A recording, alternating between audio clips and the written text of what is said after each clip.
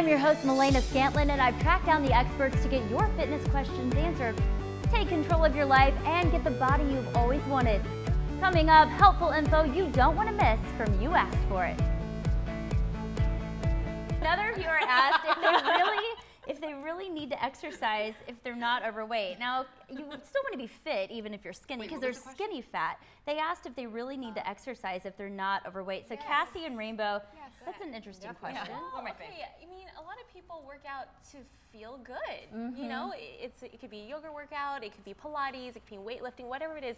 You need to work out to really just get your blood moving and to feel good about yourself, to feel confident. So I think if you do it as kind of like a leisure activity, but you still go really hard, I think that's really healthy just for your soul. That's what I think.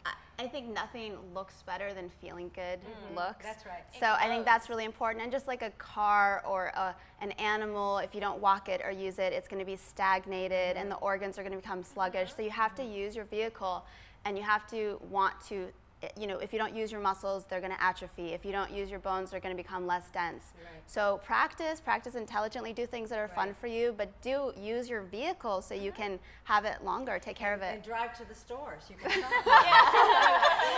body with healthy things. I think a lot of people, what happens is people get into this cycle where they were, you know, even if you weren't in shape before, or let's say they were in shape, then they start getting out of shape, and then it's that catch-22. You feel awful, so you eat awful. You feel awful, you eat awful, right? Yeah. So I always say, even if you just say, all right, for 2 days, I'm going to eat just whole food. I'm not going to eat any crap. I'm not going to get anything that has anything processed. Refined. And you, Good luck with that. start to feel. But if you just do 2 days, you just start to feel better, because it's the processed food and the sodium in it is what people don't even realize how much sodium, you know, they take in. And the sodium is what makes you feel so friggin' bloated. And Mari, you train a lot of stars, a really big A-list clientele, right? So the stars don't fill their bodies with this nasty, refined. Sure, some do.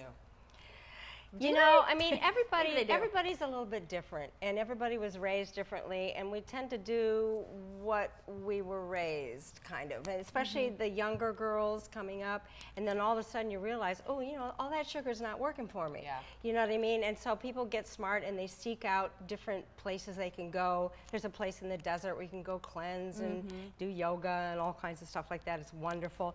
And I think that, I'll tell you what, you got to start now. Because you don't want to start when it's too late. Yeah. When it's like, oh my God, my muscles are atrophied. I can't balance. I can't walk for more than a quarter of a mile.